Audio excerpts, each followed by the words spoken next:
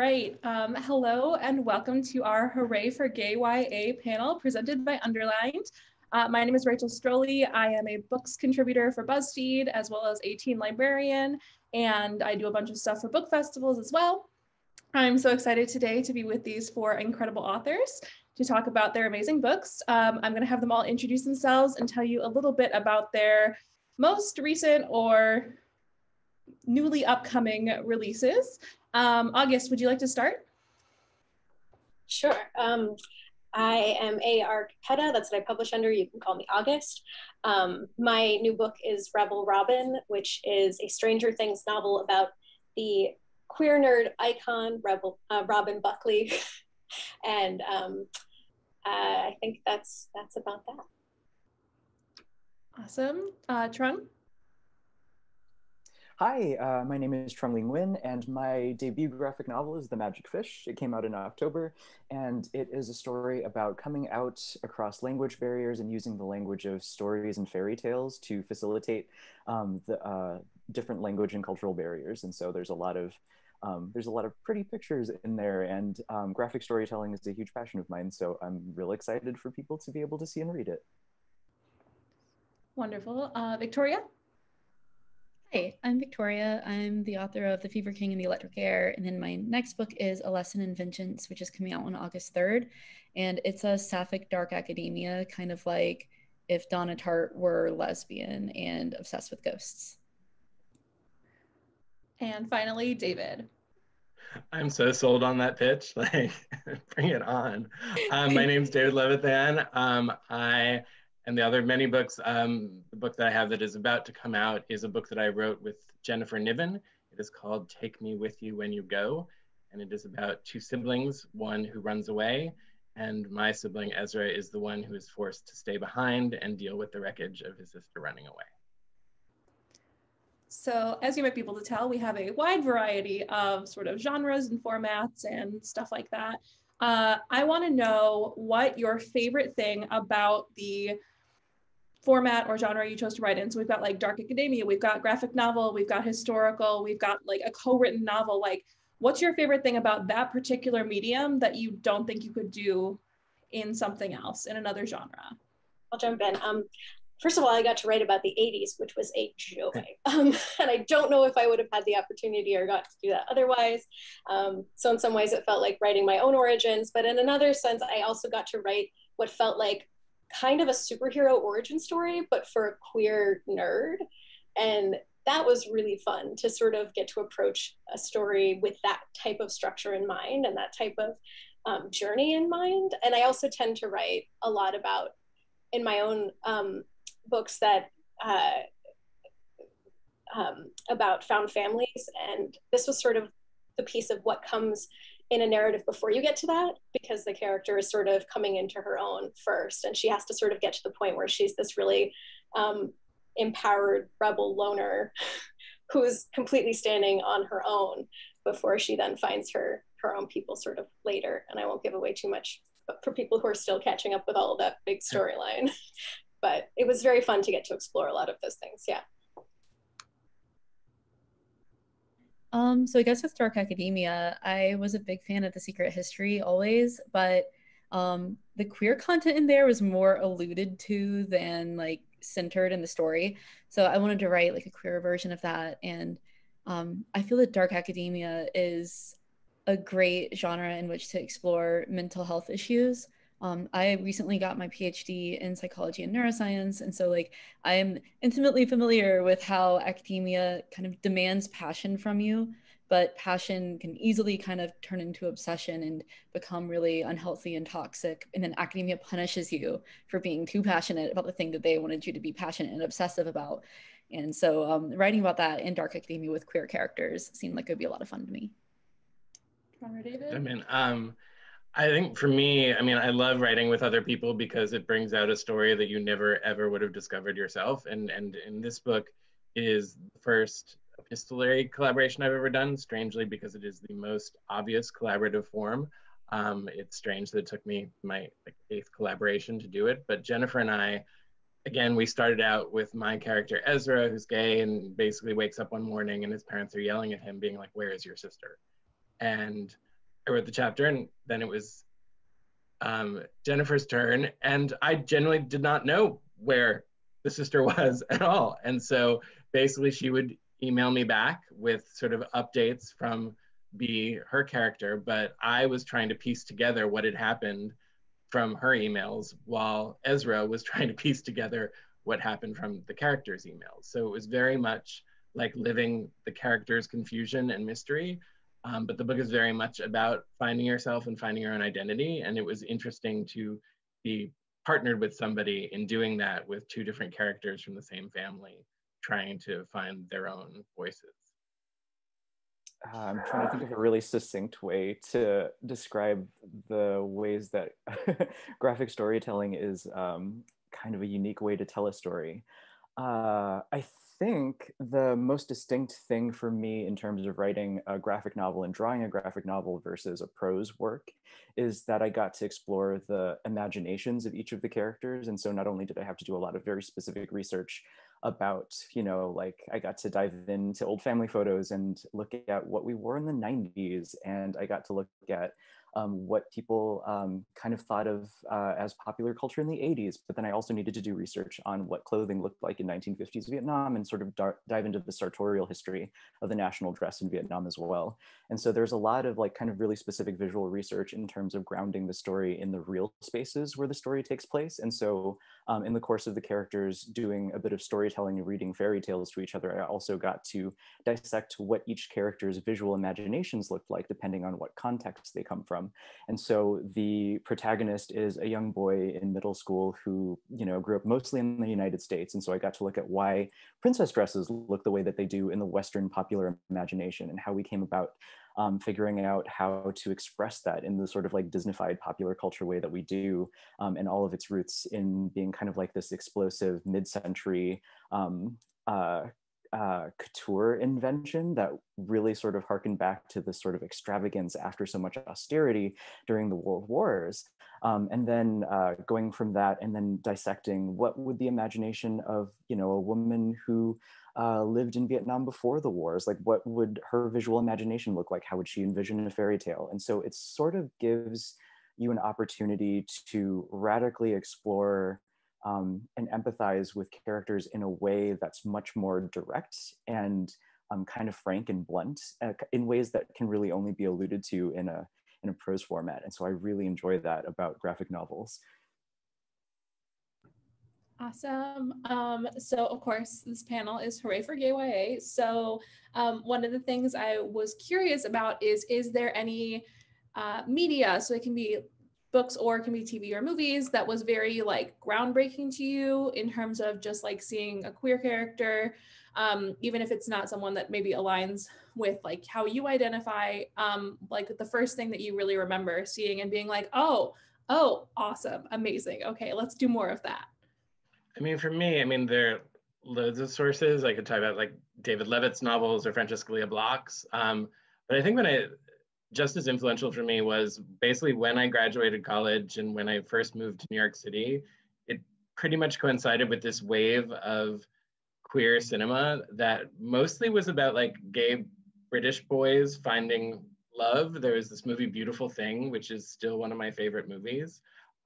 Get Real, Edge of 17, which was American. And just suddenly I'd gone from seeing no representation whatsoever of queer youth to suddenly I was able to go to the Quad Cinema in New York and almost like every week there was a different queer movie that was playing, and that really resonated with me. And looking back now, they are still very much creatures of the 90s, and that there's always like a dose of tragedy and a dose of the sadness. There weren't any like truly purely happy stories, but it was part of the progression to go from the tragedies to the much more complex portrayals that we have now in YA. So I think that for me was a step that I couldn't find it in literature at that moment.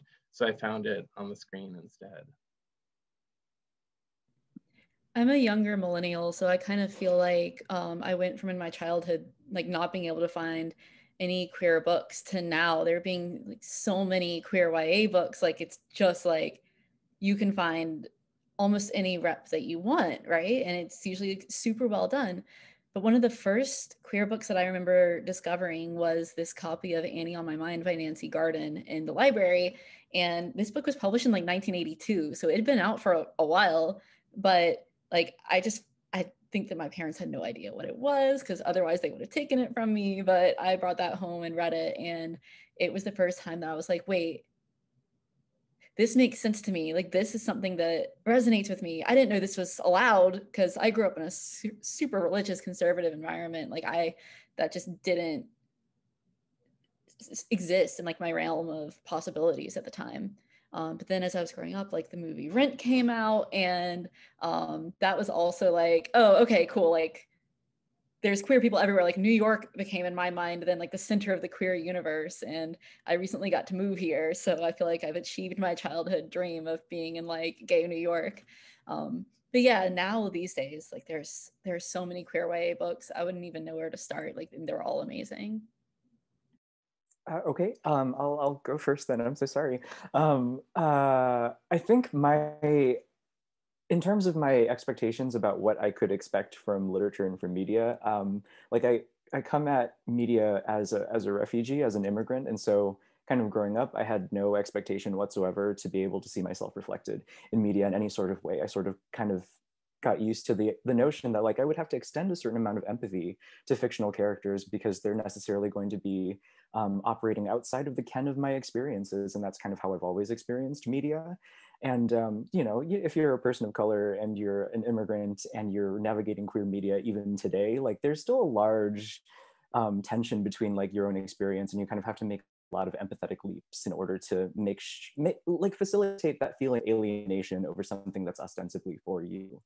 And so I don't think that there has ever been a moment, like there's never really been like a queer character in any media where I've been like, oh, like this is the thing for me. But I will say that the story that's kind of stuck with me throughout my entire life for evolving reasons was Hans Christian Andersen's iteration of The Little Mermaid. It's a story that I've been obsessed with ever since I was really little, and my parents really took to it because it's a story that's necessarily about transition. You move from one space to another, you give up your tongue, you give up your agency in order to be someplace that you love and to be with the people that you love. And so that was something that kind of really resonated with me as an immigrant. And then sort of growing up, kind of putting that within the context of the author as someone who was really trying to write a love letter to a man who did not return his feelings, as being sort of like this sort of like queer confessional story that he published like as a contemporary author in the 1800s. That was something that I found like, oh, like the ways that we express ourselves and the ways that we identify ourselves and where we place ourselves in stories like really can matter and can really be a wonderful outlet for us to express things that are complicated and nuanced and painful. So it wasn't so much like a queer character that ever spoke to me. It was sort of identifying that people have struggled and come up with really inventive and beautiful ways to express their queerness throughout the whole of history. And we've always been here in whatever forms that we've had. So that has always been very encouraging to me as a queer consumer of media and someone who is a queer creator as well. I think for me, I'd found some stories that had some queer content in them, and that was important to me, and that was definitely formative for me. But the moment that really changed my idea of possibility in terms of stories and in terms of just that sheer thrill of seeing queer people inhabit all spaces was starting to find fantasy and sci-fi that had queer characters in it. Those were my genres growing up. And the idea that queer characters could only exist in very, very certain prescribed sorts of narratives, I don't think that always existed. I think there were always places where our stories were being told and where queer people have always been telling our stories to each other, but the ones that were in mainstream media reaching me were at the time that I was growing up still in these very, very specific molds. And some of them were beautiful and some of them were amazing. And I really found myself engaging with things that I otherwise wouldn't. Like I read The Babysitter's Club when I was little, and it was the only non-fantasy thing I read. And I was like, why do I like this? Why do I like this so much? And I'm like, now I know why I like it so much. which is cool. I like that it can draw me to other things and can create affinities in these ways and help you, you know, step outside of, you know, your zone in a way. But I also just, the moment when I found, you know, Melinda Lowe's books, Alex London's books, Sarah McCarry's early books, which were these sort of like myth punk books. God, please, like they're these backlist recs that I have to put out there. Please go find Sarah McCarry's old books.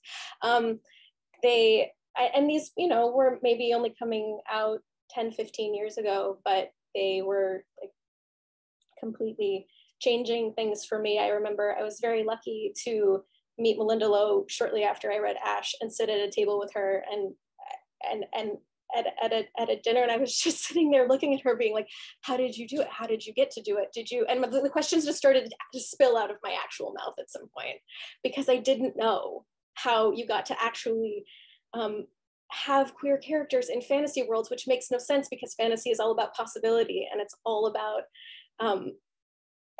anything you can imagine. So why wouldn't we be imagining queer characters into those spaces? So once I saw that, all paradigms shifted in my head and I was ready to just reclaim everything. Okay, so now we come to our portion of the panel where I have questions that are based on everyone's book. So I'm gonna start with August, and so everybody can answer this. Rebel Robin is obviously Stranger Things. So is there a dream IP that you would love to write, or is there a like movie or film or something else where you just want to read a book about those characters, even if you're not the one who writes it? I think I might have said this at some point before, but Wednesday Addams, just gonna keep putting it out there. Wednesday Addams, it's a big deal for me. That character that you connect to so much when you're a kid. I think I was Wednesday Addams for 4 Halloweens in a row. So I'm just gonna keep saying it. And I love that very much. I also just wanted to quickly say that I keep putting this up, and the first time I put it up was like when David was speaking for the first time, and I swear I did not put, this is just my coffee, and I, just in case anyone had picked up on what is on my mug, I just wanted to say it. You know, but I do need the coffee, so I'm sorry, David. Okay, if you want each of us to answer.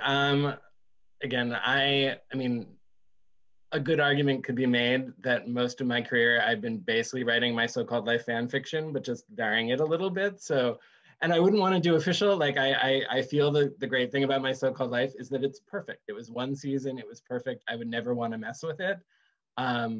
So I will leave that alone, but I think that is the inspiration.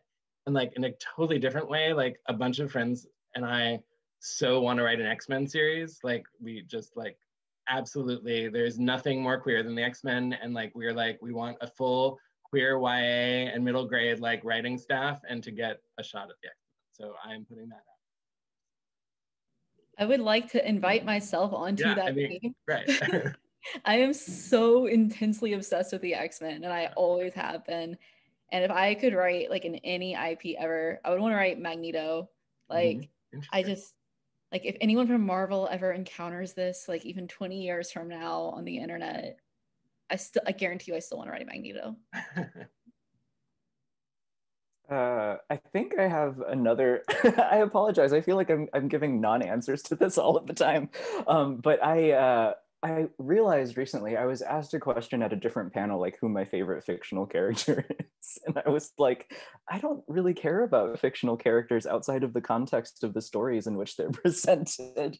And I don't know if that's just a habit of my, like, I like to set boundaries around my imagination because it feels like a violation if I like, you know, I've never enjoyed the idea of playing in someone else's sandbox. However, I've sort of evolved on that a little bit. And as I kind of get my storytelling chops a little bit more refined, I'm thinking about like, like within comics, I would love to tell like a Wonder Woman story because she has so many different iterations over the years and there are things that have been retconned. But the thing that I find to be really fascinating is that she's consistently, like she started off as a nurse in her like secret identity, and then she became a museum curator. So she's a historian of some sort. And so I am kind of fascinated by the idea of like, how do you feel about curation? How do you feel about repatriation? Like the culture that you ostensibly come from in antiquity also exists concurrently outside of the bounds of the world. Like, what do you, like as a character, like how would you contend with that in a contemporary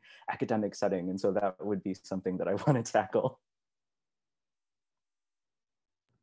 Okay, we're going to move to my A Lesson in Vengeance question, which is, you have been sort of accepted and brought into this school that's very like, think like old sort of gothic-y school, a little bit falling apart in some sections, but we don't really talk about that. And when they bring you in, they are like, okay, so what are you studying? And you get the option of one subject, and it can be a real subject or it can be like a magical subject, whatever you want. What would you want to study? I have always thought that if I went to like some kind of, especially like a magical school, I would really want to study the theory of magic. Because like when I was reading like magic books, especially magic school books growing up, the question that I always had was like, okay, but how does the magic work? Like, what are the rules on it? What are the boundaries? Like if you can use a wand and conjure like this little thing, like how? Like, are you like literally drawing atoms out of the air? Like, is it just being like portaled in from an alternate dimension? Like, how is this now appearing? And so I would love to study like thaumatology or whatever it is, just like the mechanics and the philosophy behind why magic works the way it works in this like universe that I'm in. I would want to study portals, thresholds, and liminal spaces with a minor in Shirley Jackson. Just Shirley Jackson. Early in my reading like of adult books, I became obsessed with this book called The House of Sleep by Jonathan Coe about sleep researchers and like sleep scientists. And so I'm just going to say that it would be fascinating to me to like really focus on sleep and focus on that as both a power and like what happens when you're asleep and like the intersection of magic and sleep. I'd be very, that would be what my thesis would be on that.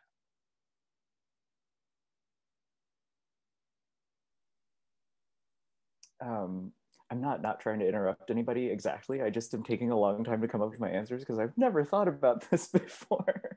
But I think off the top of my head, I like lore a lot. So I think I would like to like study some kind of like magical history. I would want to know like how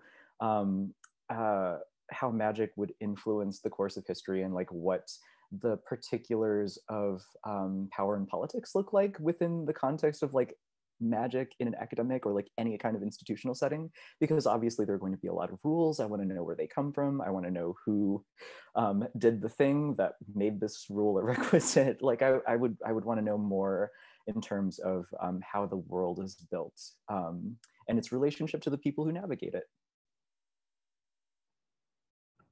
Okay, so Trung, we're going to do a magic fix question, which technically you won't be able to answer because it's in your book, but I do need your visual aid because you have the book right by you, right? So for those who have not read Magic Fish yet, Trung uses color in this really amazing way. Would you be able to just show the three different, the yellow and the blue and the red? Sure, let me find some examples of each of those pages. It's really, really stunning. I'm going to ask the question while you're thinking about that. If your main character had a color associated with them, like if they were a graphic novel and they had one color that was like their main thing, like what color do you think that they would be? I think it would be orange.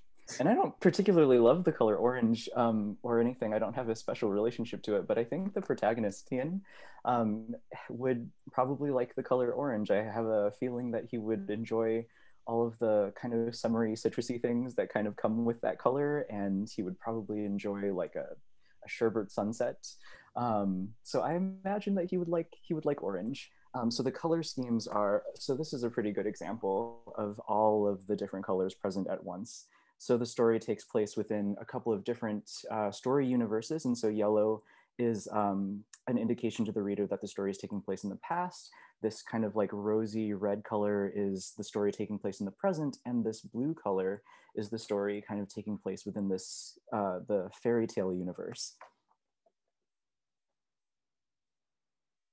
That's super cool. I just wanted to say that. Thank you. I guess if my protagonist was a color, I think Felicity would be this like dusty lavender. Not really sure why. Maybe it's because she always seems like she has soft edges to me, and like there's something mysterious about lavender. Like it's not quite purple, not quite blue, right? Like it's somewhere a little bit in between. It's got like a grayish tinge to it too. There's like just more than meets the eye to it. And I think that Ellis, the other main character, would be like a milky gray. David? Yeah, I mean, what's funny is my answer is a combination of Victoria's answers, and that I was thinking about my character, and I'm like the king of like putting on something and then walking outside and discovering it's not the color that I thought it was when I put it on. So I feel Ezra is like, you have to look really closely to figure out whether it's a gray or a dark purple. Like I think he is both at once, and it depends on who's looking and what the light is, whether you see it as purple or whether you see it as gray. I think Robin is a really bright red. And it's really interesting because Stranger Things is told in this very dark, murky, lurky color palette. And for the most part, and there are some brighter scenes. And then like a lot of times we think of the 80s and we think of very specific sort of like neon or like magenta and turquoise and all of these colors and fuchsia colors. And I think that Robin just cuts across all of that with this really bright, strong, rebellious red. And that's how I saw her sort of from the beginning. And then the cover showed up and it was just bright red and blue. And I was like, yes, okay, we're seeing the same thing. That's exciting.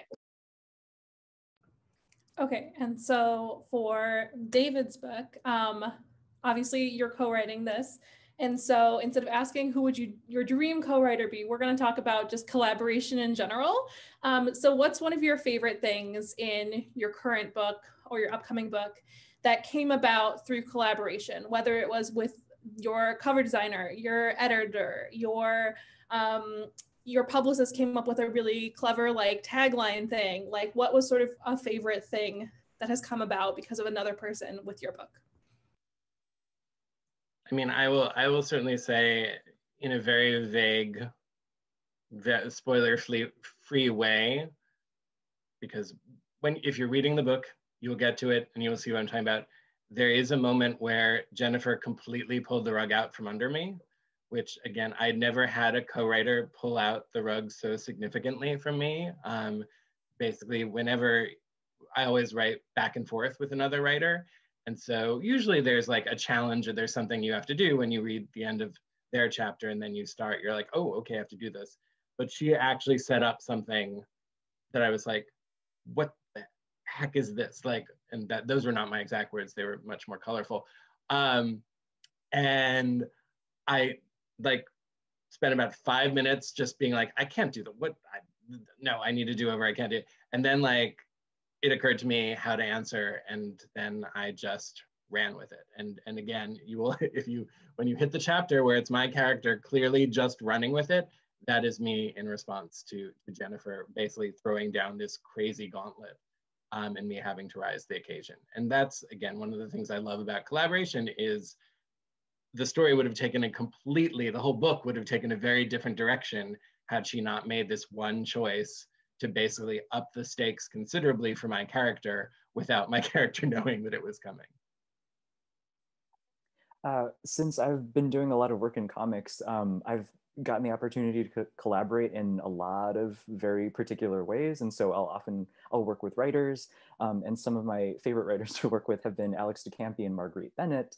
And I recently did a short Aquaman comic with Marguerite Bennett for their Aquaman's 80th anniversary. And so it's kind of a fun story set in the Bombshells universe, but that was a really lovely collaboration because I like to do everything myself. But when you're working on a superhero comic for a major publisher, there is sort of like an assembly line process where you go through, there's typically a penciler, an inker, a colorist, and a letterer, and that all comes after the writing and editing is complete. And so there's a bit of a back and forth about how the physical space taken up by the words will exist on the page, because in a comic book, the words and the text are both the text. And so there's a certain kind of orthography that you kind of have to navigate through. And so there's this dynamic process in collaborating with the reader as well, where everyone is sort of sussing out how the storytelling is being told visually. And so you sort of have to learn as you go how to read and make sense of the story. For every single comic, it's a little bit different. And so I think that the kind of spirit of cooperation is always a little bit present if you're reading something with a lot of kind of disparate storytelling elements to it. And I think comics is a really nice example of being able to do that in a really elegant way. I come from a theater background, a dramatic writing background, and so collaborative writing feels really comfy and homey to me.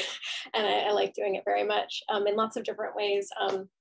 I co-write some books with my spouse, and Rebel Robin is obviously a big collaboration. So there was this great sort of workshopping phase of story back and forth with my editor and with the Stranger Things team.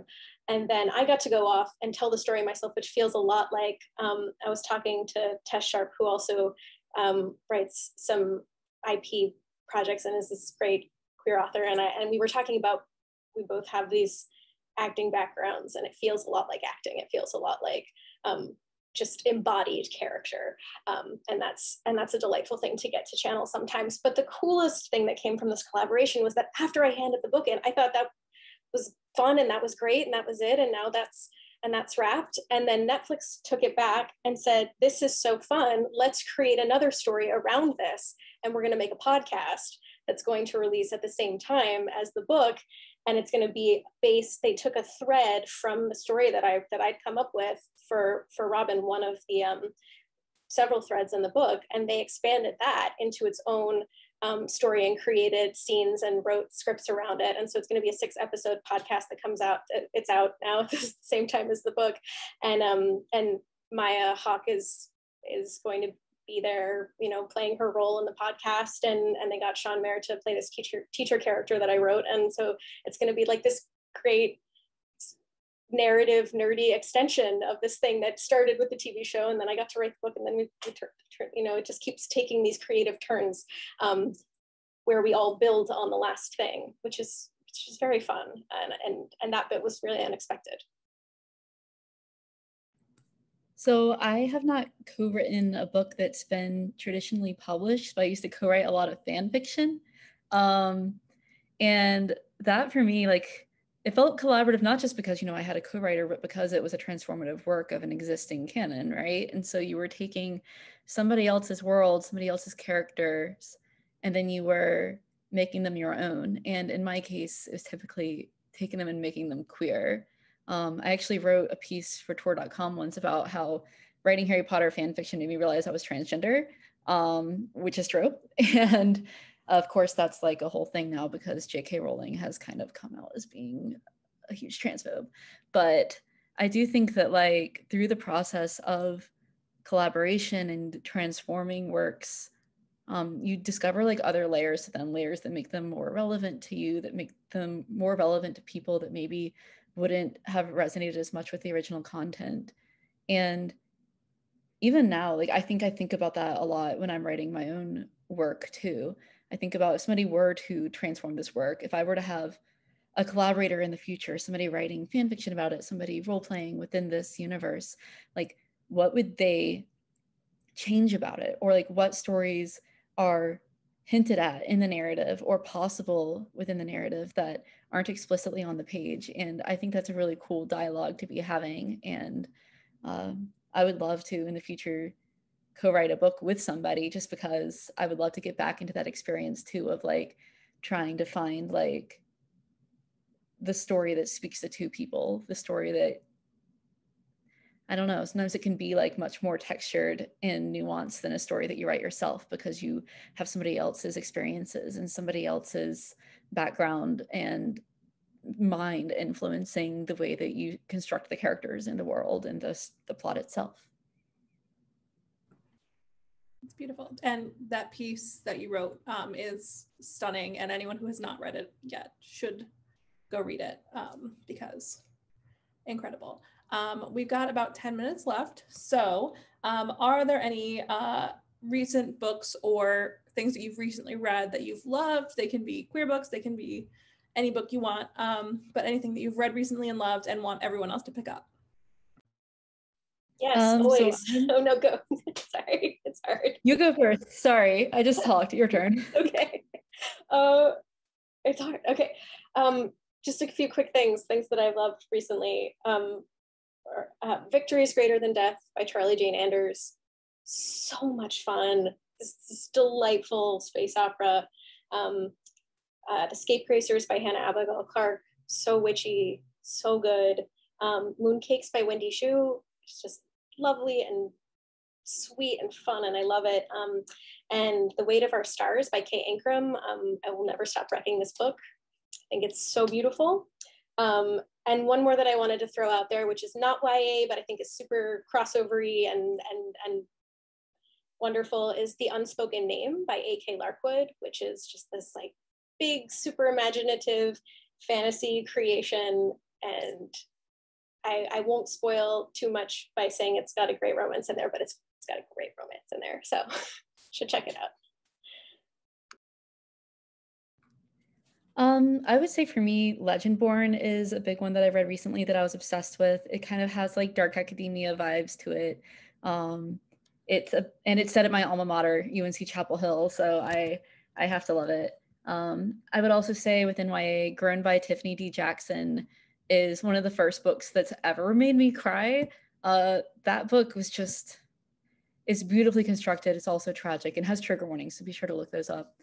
Also Riot Baby by Tochi Onyebuchi, which kind of exists in this crossover space.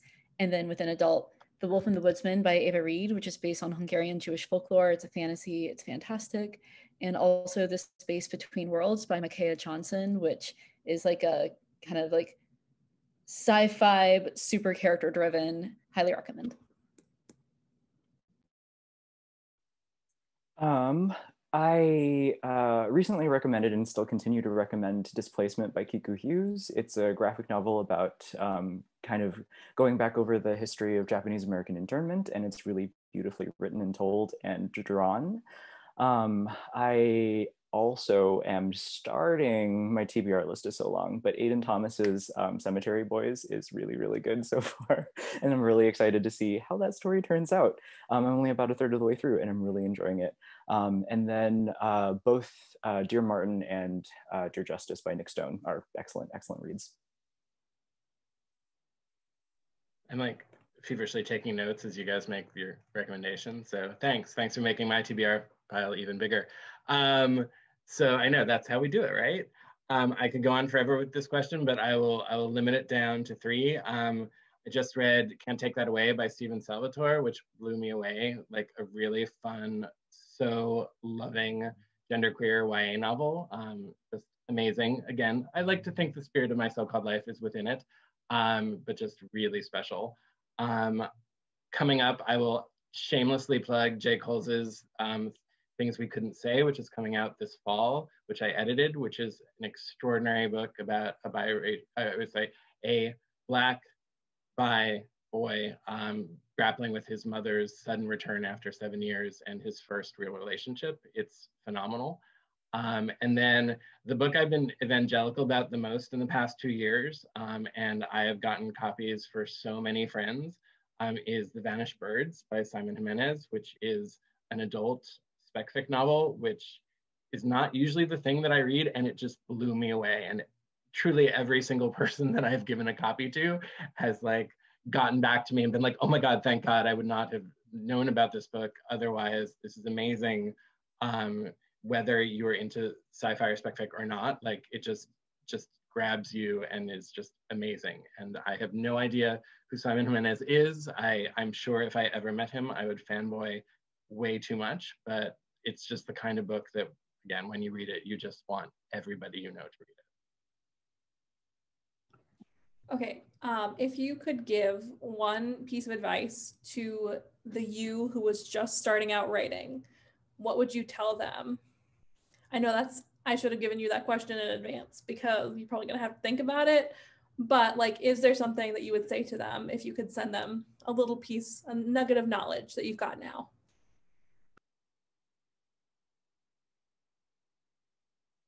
I mean, I think for me, at the risk of sounding like I am the 100-year-old man on this panel, but I think at first, like, it's funny when August was talking about Melinda Lowe, like Melinda and I just had a conversation about being the old guard, even though we've been doing this like a decade or 15 years or even 20, but it's true. And I would say at the start, I mean, like, it was strange being one of the only ones. I mean, and just, we were saying it would have blown our minds to know, for me, like in 2003, when Boy Meets Boy came on, and basically whenever I did a queer YA panel, it was the same 4 or 5 of us every single time for a couple of years, especially if it was queer authors of queer YA. And it would have blown our minds, to Victoria's early point, to know that here in 2021, there are literally hundreds of amazing queer YA books and queer YA authors. Just that it could grow so exponentially in 18 years. Again, I think, I would like to think that my debut younger self would have seen that coming and been like, yes, one day we'll get there. But I think he still would have been amazed to know, again, not just numerically how many there are, but the quality of it, and also the diversity within the queer spectrum and the intersectionalities that are being represented in 2021, that truly was what we were dreaming about in 2003. Kind of building off that, I guess I would tell my younger self to write the story that you want to read. I think starting out, just speaking for myself here, right? Like, you think you have to write this great like literary masterpiece, and it has to be like of literary merit, like whatever that means. And often, at least in my head at the time, that meant heterosexual and kind of boring. So I think that like when I started writing books and not worrying about like, oh, does this seem too fanficky? My writing improved a lot and I started enjoying myself more. And specifically, that also meant like writing more queer books. Like my debut, The Fever King, when I wrote it, it is queer. Every character in the book is queer. And my critique partner confronted me about that and said, don't you think that like you'll have a hard time getting this published because everyone's gay? Like, that's just not realistic. It kind of just reads like fan fiction. And I remember thinking like, well, I love to read fan fiction, and I'm sure that a lot of other people also love to read fan fiction. So if having queer characters in it makes it read like fan fiction, that only sounds like a compliment to me. And it did end up getting published. And the fact that everyone in it is gay is one of the things that a lot of my readers say is one of their favorite parts of the book. So I just wish that I had known when I was younger that I should write what I want to read and what I want to write, and not really care about whether or not it was going to fit into some like imaginary literary canon I invented in my head. I think I kind of have similar sentiments to that. I wish, like, I've only been doing this for a few years, but I think that one of the things that kind of maybe newer writers and creators get into is like there's this sense of preciousness about how we make our work. And especially for like if you come from a marginalized background of any variety, there is this sense that like, okay, so you're given space to tell this story, and there's like not a whole lot of personnel from your background in these industries to begin with. And so you're like, oh no, do I have some kind of special responsibility to tell stories that will edify the public? And you don't. You get to tell the stories that you want to read. You get to tell whatever stories that you want. And I think that would have been a lot more liberating, because then I would have been a little bit more free and a little bit more, a little less nervous. Like I probably would have written the same story, but I probably wouldn't have been so fraught in my relationship with it. So that's always something to, that would have helped me kind of get the story onto the page, is to stop worrying so much about getting every single detail right, because you will tell more stories. I would say to myself that you can't hide from your heart in your work. I knew that I was going to have to work hard, and I had no fear of that. I wanted to work hard, but I a little bit wanted to hide myself in my work. And when I was starting out, I thought maybe if I worked really hard and I put my stories together in a really strong way, and then maybe I wouldn't have to put my feelings in them. Maybe I could get away with not doing that. And I don't think I thought that overtly, but it was scary, I think, to be vulnerable in that way, and to be honest in that way. And it took me a while to feel like, and part of that was queerness and not having grown up feeling like that was something I could just naturally express all the time in all, you know. And I was sort of towards the end of coming out, the process of coming out, when I was starting to write seriously. So it wasn't necessarily that I wasn't used to putting it out there, but it was more just about putting myself out there, putting my heart out into the world in this way that I think takes a lot of courage. And I would just say, you know, to myself and to other writers who need to hear this today, you have that courage. So. A beautiful, beautiful sentiment to end on. I just want to run down really quick, and if you've got something that needs pre-ordering from folks in the audience, if you can just tell us what it is and when it comes out. If you've got something that's just come out or has been out for a little bit that you want folks to get, just remind them, title, your name, where they can find you online, etc. So August, since I've been muted. Yes, Rebel Robin came out in June. It is out there. The podcast is out there. You can go find those now. You can also pre-order my book, The Heartbreak Bakery, which comes out in October.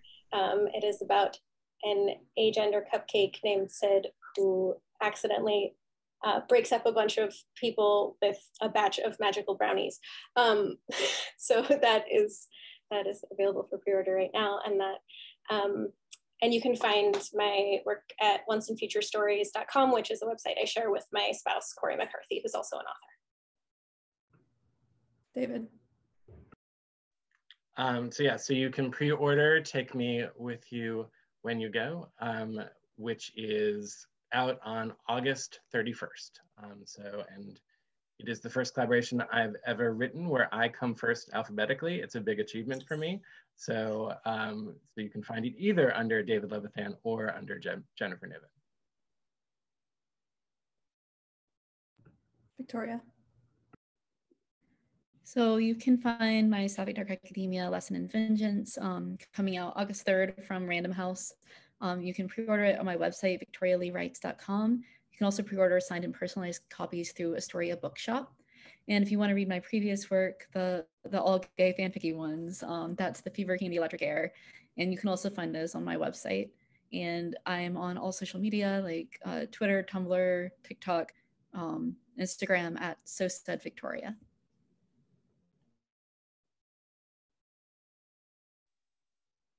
Oh, I had a moment of like, what did I make? What can I recommend? My book, The Magic Fish, has been out since October. You can get it at your local bookstores.